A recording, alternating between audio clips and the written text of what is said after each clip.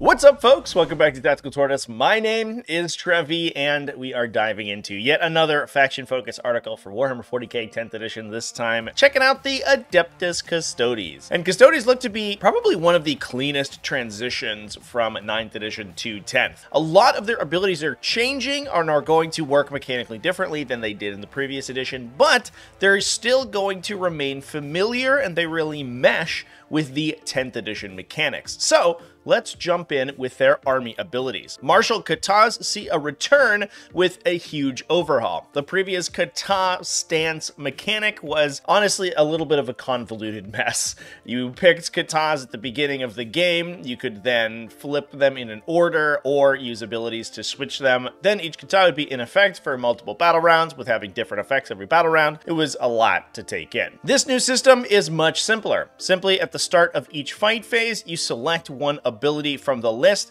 and you get that for the remainder of the fight phase. This means that Katahs that enhance your movement, ability to perform actions, or ranged attacks are gone, but to be fair, that does kind of make sense with the mechanic. The three abilities you have to choose from are Keptaris, giving you a -1 to be hit in melee, very powerful effect to survive alpha strikes from opposing melee armies.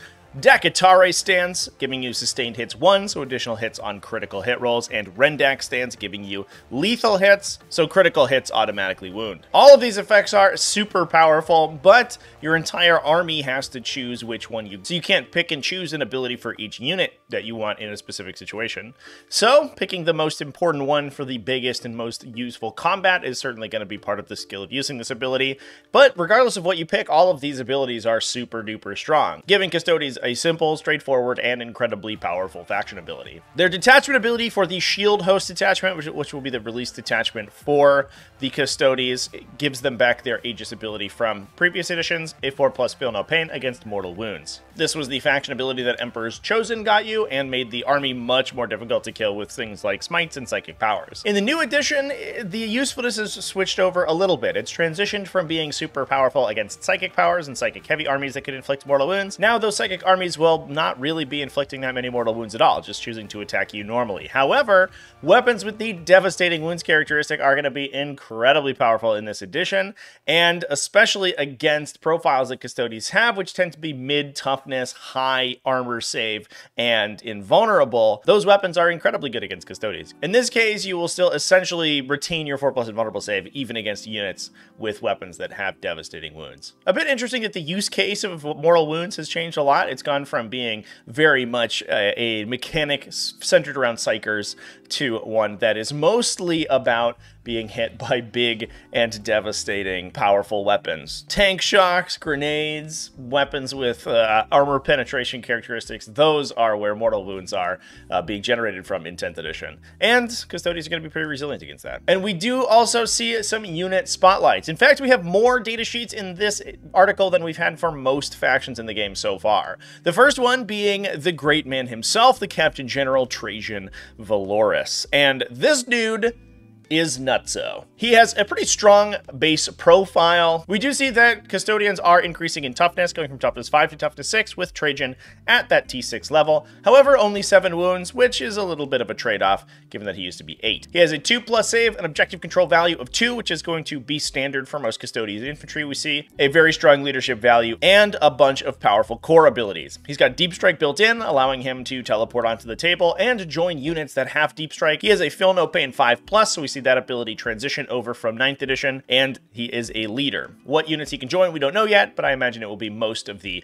infantry-based Custodians. Like all Custodes, he has a 4+ invulnerable save, and his headliners are his special abilities. While he's leading a unit, you ignore any modifiers to characteristics and models and or any rolls or tests that they make. So this is going to be things like desperate breakout tests, leadership tests, battle shock tests, charge rolls, any of that are being removed. Trajann doesn't necessarily make your attacks more consistent, he just removes your opponent's ability to interact with them in any way. Especially things like leadership and battle shock, we've seen a ton of abilities that impose penalties or get bonuses when units fail, and Trajann joining a unit, ignoring all those penalties, and keeping himself on its leadership value of 5 means that Tyranids, Demons, Chaos Knights are all going to be pretty sad to play against this guy. And they should be also sad because his Moment Shackle has gotten an enormous glow up. Once per battle, at the start of the fight phase, you can choose one of 3 abilities to grant Trajann. These are all basically an equivalent to the abilities that the Moment Shackle had in previous editions, but they've been reworked to work a little bit more smoothly. Trajann used to fight twice, once at during the fight phase normally, and then using Moment Shackle at the end of the fight phase. That has been replaced by, he doubles the attacks of his Watcher's Axe, which makes total sense. He could also turn a damage roll to 0, which he usually used if he would die before using the Moment Shackle to fight twice. That now has been changed to giving him a 2+ invulnerable save. This is a big deal because this ability is no longer reactive. You're not waiting for your opponent to hit you and then buff his save against one attack. Instead, you're basically just blanking all of your opponent's attacks that would go into Trajann that turn. Now, it is important to note that as a character, if he is in an attached unit, he cannot be assigned attacks unless those attacks have the precision attribute, and your opponent can choose whether or not they use precision on him. So most likely, if he triggers his 2+ invulnerable save, they will not be attacking him specifically, they'll just attack his unit. But that's a good way to keep him safe, and if his unit is killed, which he will probably not take too much damage if the unit is destroyed, given how survivable he is himself, he can then wade into combat and trigger that 2+ invulnerable save.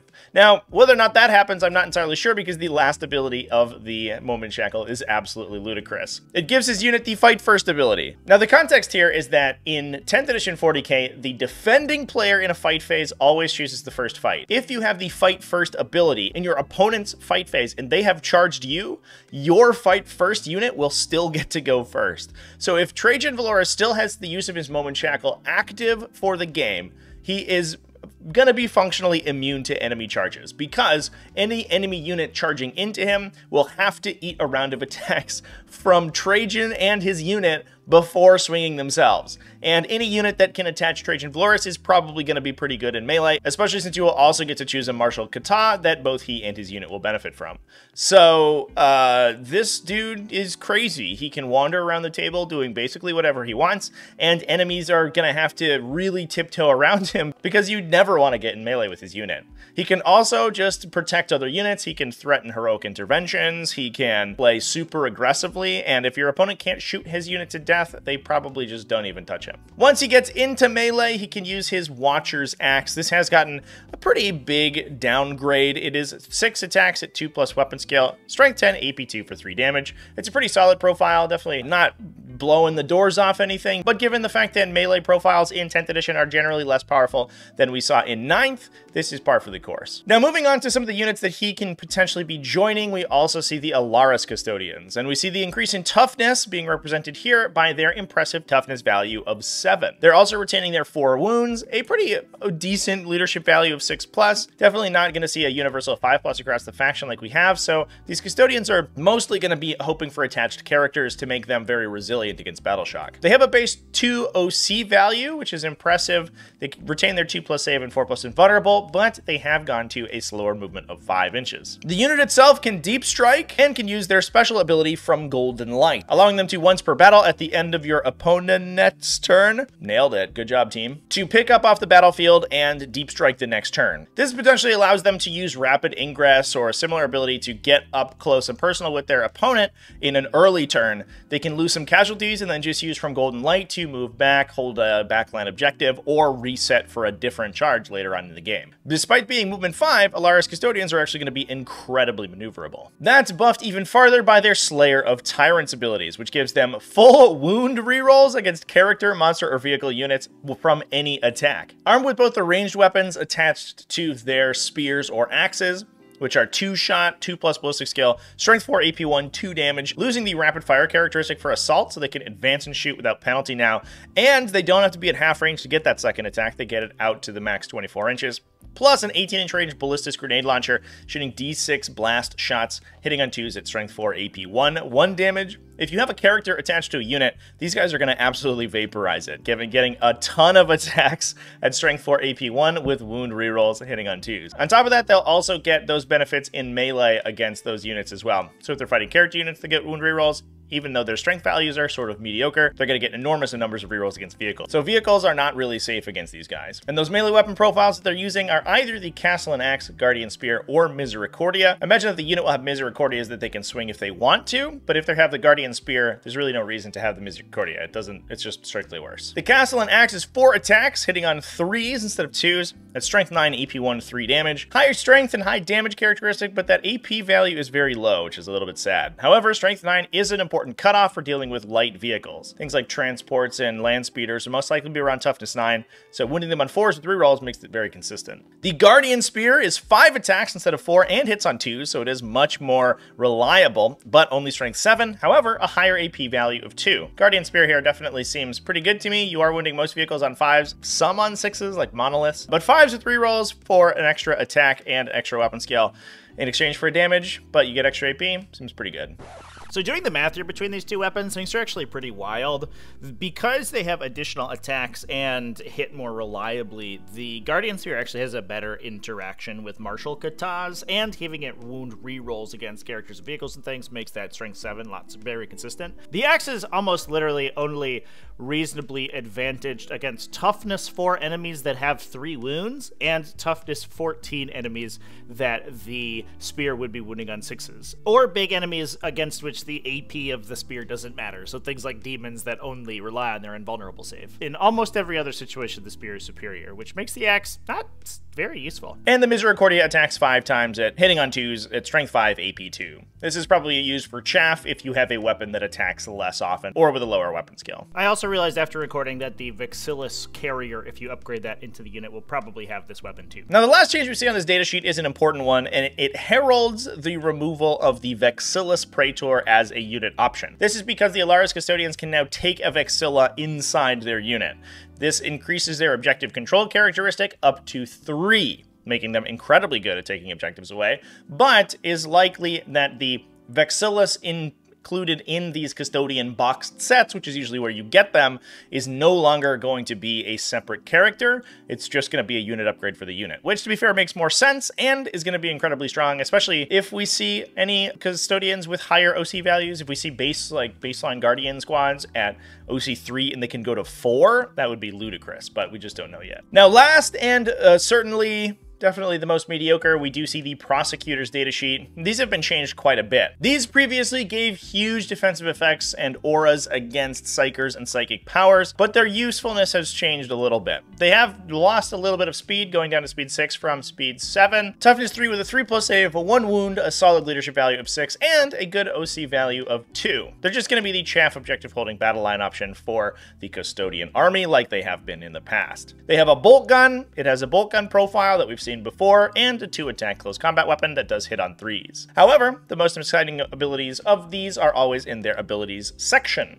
They have a 3+ feel no pain against psychic attacks. Previously, they were untargetable or unaffectable by psychic attacks and gave a -1 to cast aura. No longer. Instead, they just get that feel no pain. However, they get huge bonuses when attacking back at Psykers. They get both the Precision and Devastating Wounds ability when shooting at enemy Psykers. Precision allowing them to assign damage to characters, and Devastating Wounds converting their critical wound rolls into mortal wounds, as we talked about before. This allows the unit to fire into the Psyker units with a light Psyker, something like an Imperial Guard Primaris Psyker, some sort of support caster, and have a pretty reasonable chance of killing them with mortal wounds. Now moving into the weapon section, we also see a weapon spoiled for the Vigilators, another sister of Silence unit, excellent at killing Psykers. This is their Executioner Great Blade. It attacks 2 times at a 3+ weapon skill at strength 5, AP 2, 2 damage. Pretty solid profile. However, it gains the anti-Psyker 4+ and Devastating Wounds characteristics. So it's going to wound any Psyker on a 4, and on that 4+, convert those hits into mortal wounds because it becomes a critical wound. This gives Vigilators an actual use case. I think I've made fun of them in the past for being just one of the